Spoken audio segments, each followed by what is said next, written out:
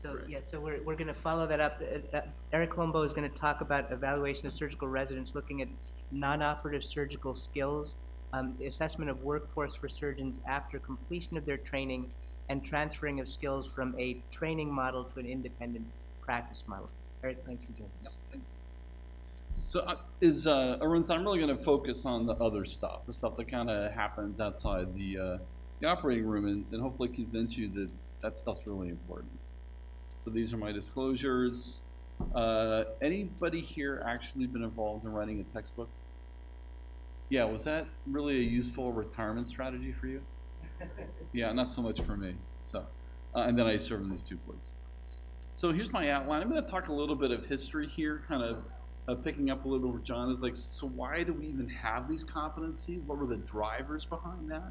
A little bit about the role of a competency-based model, and then, like I said, I'll talk about why the other stuff matters and kind of look at it through an assessment lens.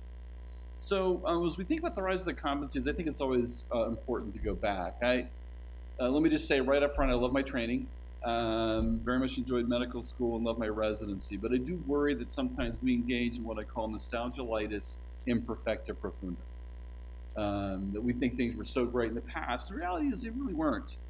How many people remember this book? House of God, yeah. Not exactly a wonderful reflection of the profession, if you might say. I made the mistake of giving this book to my mother at the time, who was completely horrified. I'm like, wow, this is amazing, this is what I'm going into. And she's just like, what, are you kidding me? How many people were aware this was actually turned into a movie?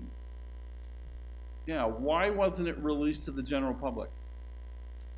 It was actually, there's a public screening done in Boston, where they often do that before they release it, and the response was so negative that it was never put out for wide distribution. You can get it on Netflix, by the way.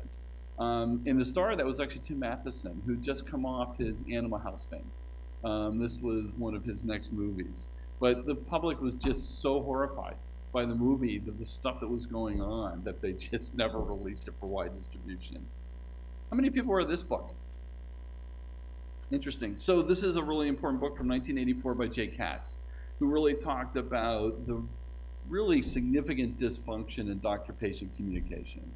That, you know, we were really still in a paternalistic kind of posture with patients, that we weren't connecting, that patients were feeling very much isolated in their conversations with patients. And so this book actually had quite an effect. And if you go back and look at some of the studies around communication, then they're pretty sobering. One was a famous study by Harold Beckman, who looked at the amount of time a physician gave a patient before they interrupted them. Anybody know how many seconds that was? Yeah, it was actually 18 in the study. That was it. They gave patients 18 seconds and then they interrupted. Okay?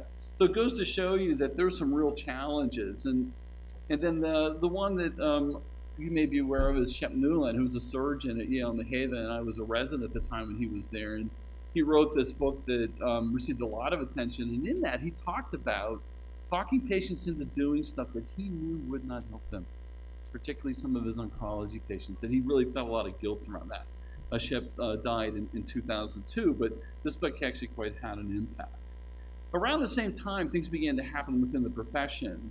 In Canada, there was actually a doctor strike in the province of Ontario, and that led to a series of conversations of the profession with the public about what the public expected of those physicians.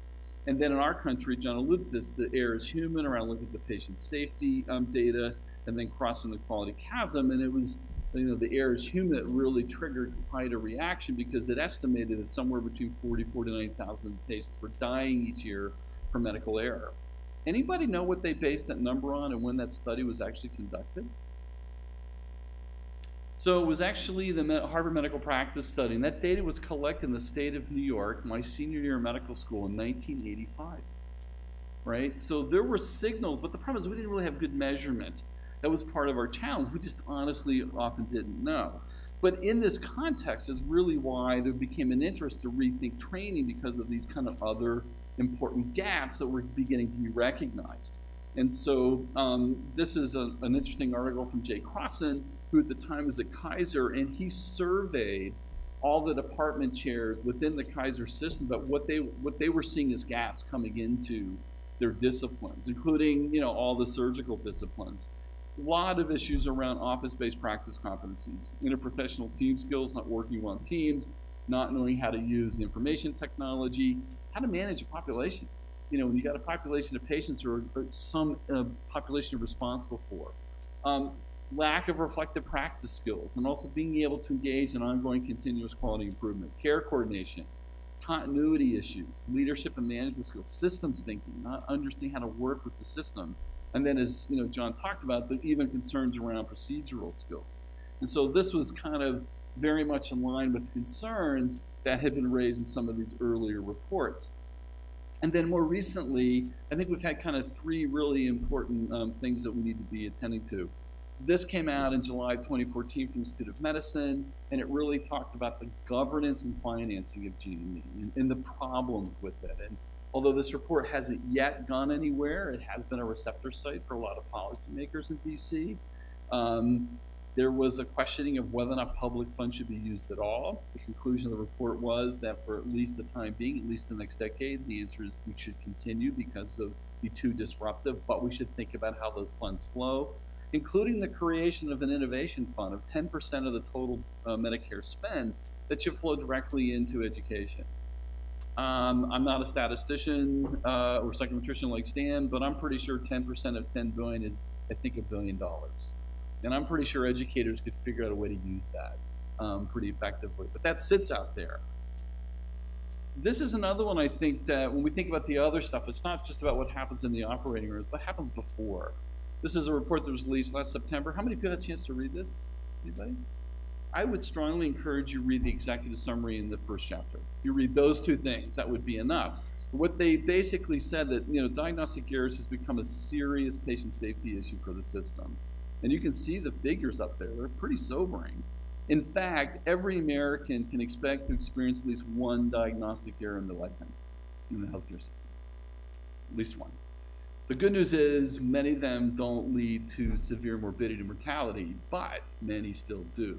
And you can see that even with all of our technology today, when there's studies looking at the using autopsies and post-mortem examinations, we're still missing roughly 10% of the diagnoses during the hospital care. And so this is something that I think we need to attend to. This is still really important. Data has shown for decades, by the way, that the history of physicals still matters in what we do, which is, I think, should be good news for us. But yet it's something that's also slid because of the lack of good teaching. This is the most recent thing, and I think this is pretty stunning. This has actually raised a lot of eyebrows. This is from Makari and Daniel, who are at Hopkins. They took a look at all the literature out there, and then in looking at the various statistics and pulling data you can see from the CDC and others, that they estimate that medical error is now the third leading cause of death.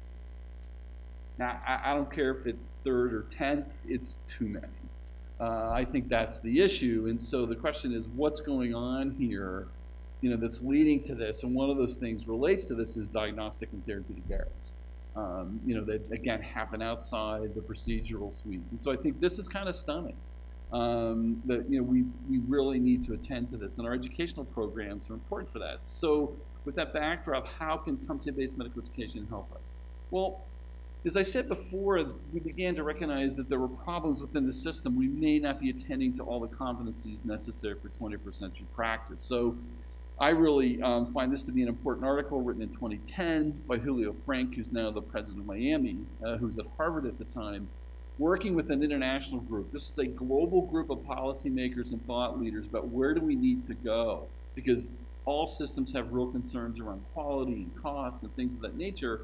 And what they recognize that really for 100 years, we started with the curriculum, if you had one, as John said, and then we wrote some educational objectives, and then we might do some assessment around that. How many people have written educational objectives? Okay, how many people actually use them? Right? They're just a task. Oh, I saw one hand go up. That's fantastic. That's progress. And then most of our assessment was around what? Knowledge. Take a test, right? There might be some observation. I think surgery has an advantage because at least you're with them in the operating room, maybe too much, but at least, you know, you have some observation. I can tell you medicine, you know, observation is just incredibly rare. I was observed once, by the way, in my entire internship, back in the days of the Giants when we were every third. And it was actually done by a third-year resident at 1 a.m. in the morning, and I had no idea he was actually doing a formal assessment of me. He just turned it in, and I found out 6 months later that I needed I had what I needed. Kind of fascinating. Well, Frank really highlights, I think this is important for us, is we need to start with the health and healthcare needs of our populations and systems. You know, what is it that we need today? And John alluded to the fact that there is changing nature of the surgical conditions. What we operated on 30 years ago, we don't today, right? So all the ulcer surgery that you used to do, I'm not a surgeon, I'm an internist, but we don't do much of that today for lots of reasons.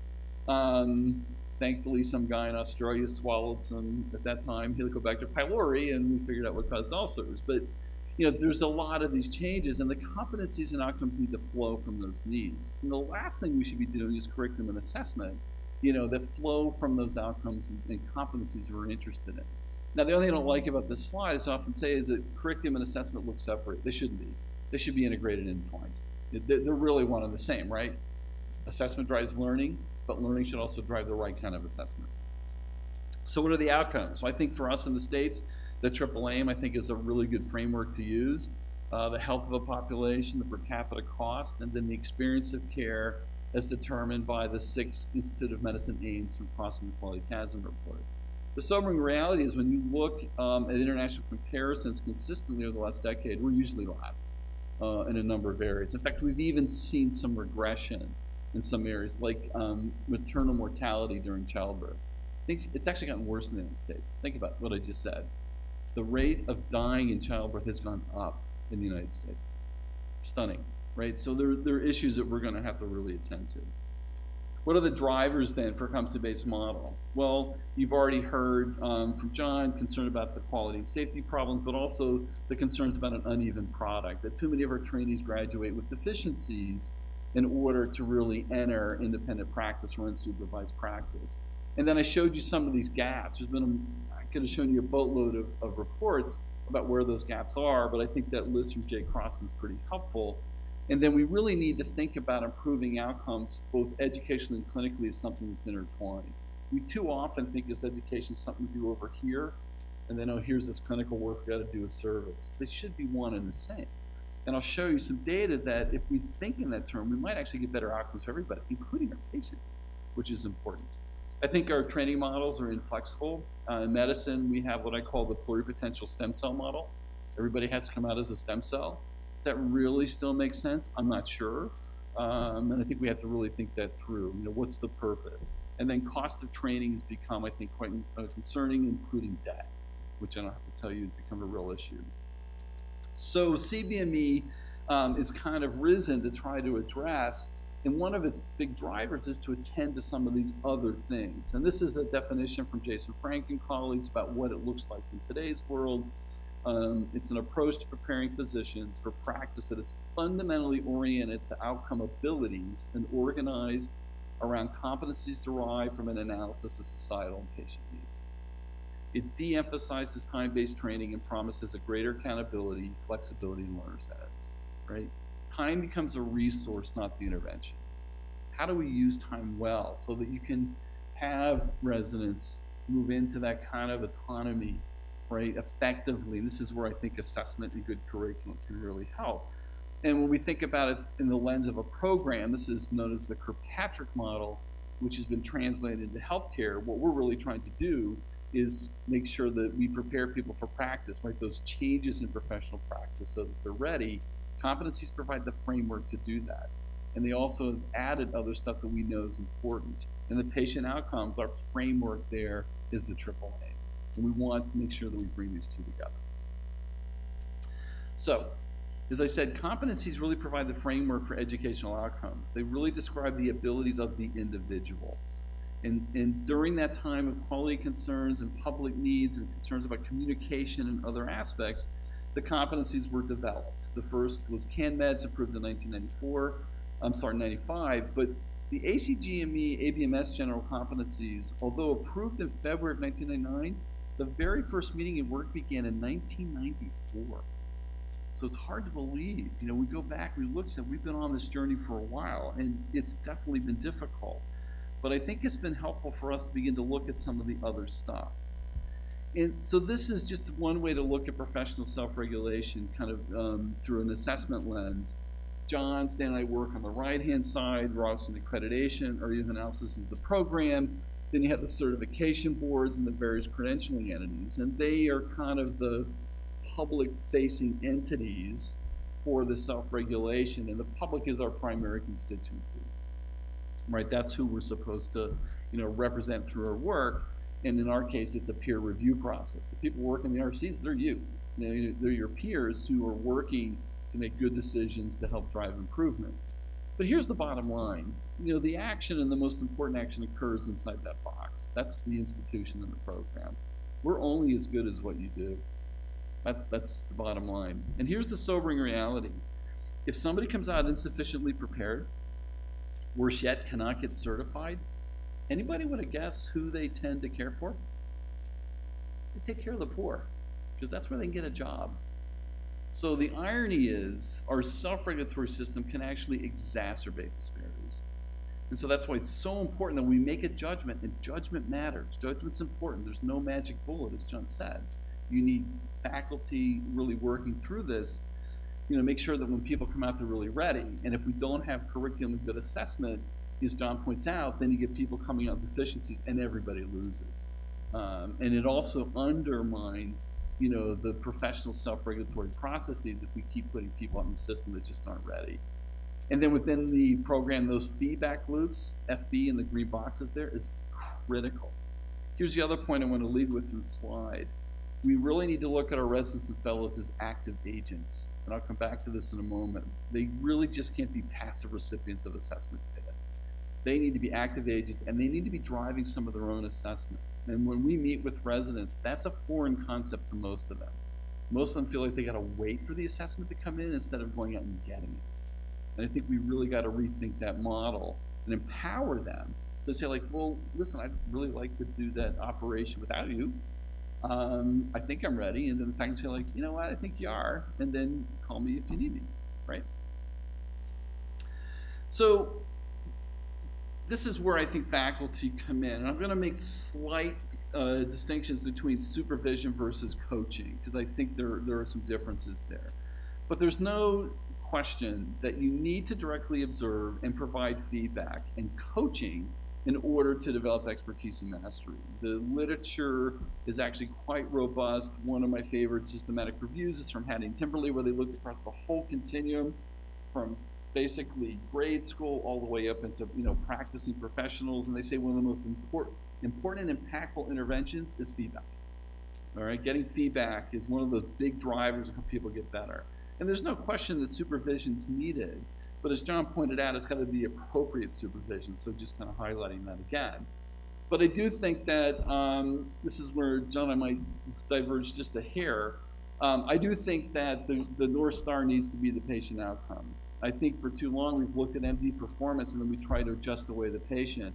I actually think we can get a twofer out of this and say, did the patient really get what they needed, and how much of the trainee, basically contribute to that in the context of these other factors that John alluded to, which I think are really important. We can't put trainees into a lousy system and expect them to function well. If you have poor systems, poorly functioning microsystems, for example, like the operating theater of the clinic, there's poor teamwork going on. The idea that you can expect them to fill the gap there is just not fair. But I think when we start with like, did the patient get what they needed then and work back, that actually helps us decide what kind of supervision is needed. And so this is another way that we think about in our direct observation work. This is an article from Jen Kogan, where you say, when you're directly observing an encounter, we say, did the patient get safe, effective patient-centered care that day? And how much did the trainee actually contribute to that outcome? And if it was that the trainee's performance was really at a high level, guess what? I don't need to be in the room. I can adjust my level of supervision to a more appropriate level and let them develop the autonomy. And obviously all of this occurs in context. It doesn't happen in a vacuum. You have to be in a functioning system. Unfortunately for us in medicine, many of our outpatient clinics, for example, are very dysfunctional. Right? They're not highly functioning systems. And so residents spend too much of their time doing workarounds instead of really learning these skills. Do clinical skills matter? I showed you the AIR report. Yeah, they really do. And I hope we don't lose sight of these. How many people have heard the adage, you can make the diagnosis 80% of the time from a history? Some of you. How many people think your faculty just made that up because it sounded good, the 80-20 rule? Turns out there's several studies that have shown one in kind of a pre and post technology era, and that's exactly what they found. That still matters. It's also important to avoid unnecessary testing. We also know that when you do it poorly, you're more likely to make a diagnostic error. It's the Geiger principle, garbage in, garbage out. If you don't take good information, you're not going to make a good diagnosis. Yeah, please. Yeah, I think we're still learning, so the research is kind of early. There's certainly an interest in using it. I think there's been some interesting work, for example, in dermatology, where it appears to hold up pretty well because of the visual image, and you can get a pretty good view. As you know, they now have tele-ICUs, and if they're managed well from afar, they have been found to really enhance quality, particularly for these rural small hospitals that normally wouldn't be able to care for the patient quite as effectively and that who are at great risk during transfer. There's actually some experiments going on now with residents. So we're in conversation about whether or not emergency medicine residents in Nebraska can actually be supervised through telemedicine and seeing what that might look like so they can get some more experience out in a more kind of community-based rural. They'll have a board-certified emergency medicine doc available to them, but could they actually get tele-precepting and supervision? So stay tuned. I think there's a lot of interesting opportunities there. The other thing is patient-centered care actually matters. That's why I said this other stuff is so important. There's been multiple studies now over the last 30 years that have shown that this is what happens when patients see health providers with really effective communication and patient-centered skills, all the way down to improved outcomes, decreased cost, improved well-being, more likely to adhere to treatment plans. So this isn't just icing on the cake. These are things that we really need to be teaching all of our residents to do well because they have real impact. And particularly in those areas where we know that patients may want certain therapies that really aren't in their best interest, kind of choosing wisely type stuff.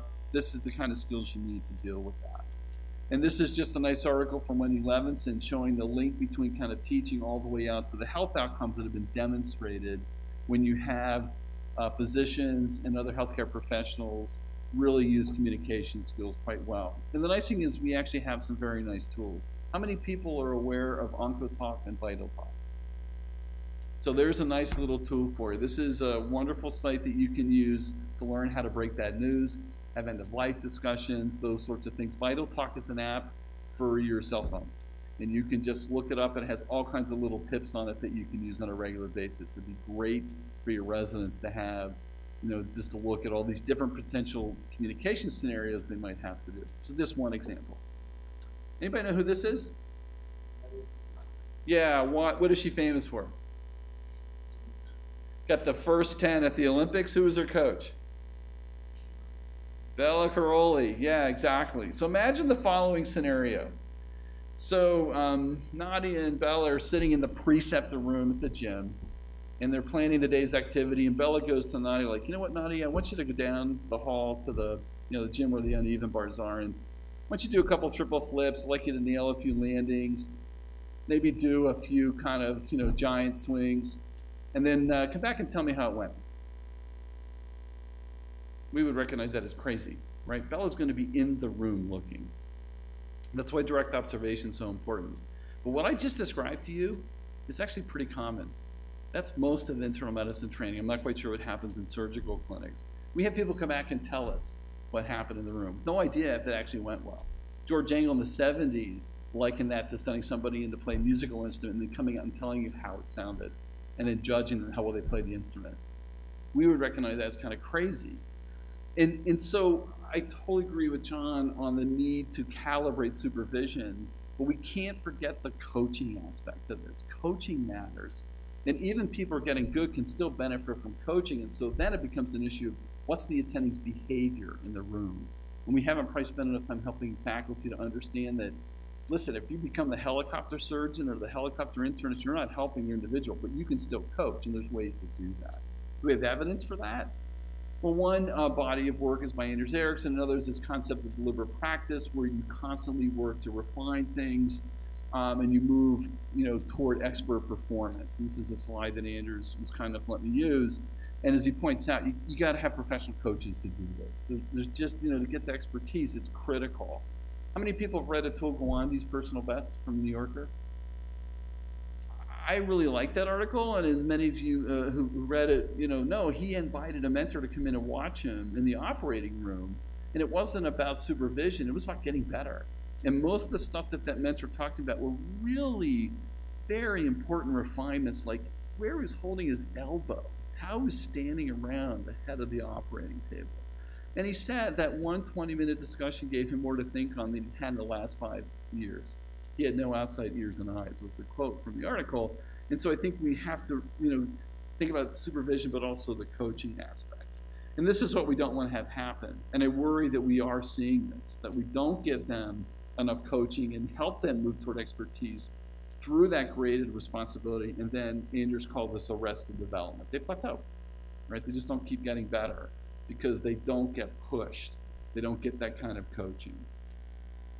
And then I think as we move forward for better outcomes, we have to think about the competencies within the system. So not just a healthcare professional, but we have to work with our patients and systems to help them get better. And that's the other stuff that's very difficult. We need to be integrated.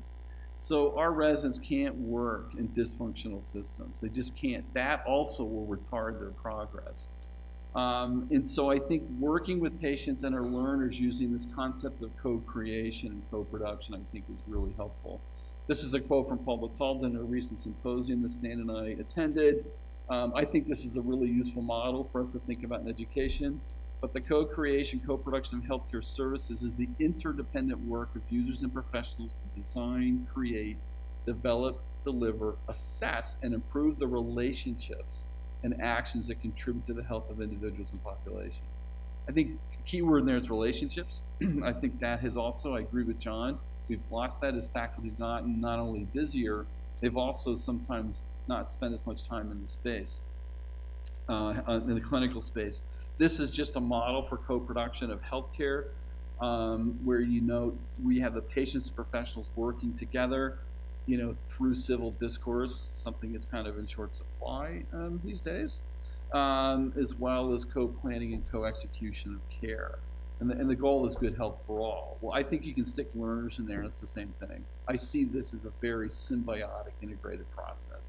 How can we co-produce with our learners to help them really achieve expertise? By giving that graded responsibility, giving them the right feedback and coaching, because without it, it's not going to happen. And then activating them to co-produce and co-create much of their learning and assessment. As I said, where they train matters. We have a growing body of work now that shows that where you train and how well the institution performs matters. David Ash has done some very interesting work looking at the rate of major obstetrical complications among practicing physicians and how it related to where they trained. And he found a direct correlation between their rate of complications in practice and the rate of complications at the institution where they trained. And the relative risk difference from the top to bottom quintile was 32%. Here's the other scary thing about that data that he's looked at. That effect appears to last for as long as 19 years. The good news is, on average, each quintile got better, but the bottom quintile never completely catches up. Here's the other part that was kind of scary. He then took a look to see what was the most important associations relative to practice performance. And so things like what was their volume in practice, how long they'd been in practice, those sorts of things. And then their initial kind of where they trained and where they came from. Guess what? It was where they came from that accounted for the largest portion of variance in their practice.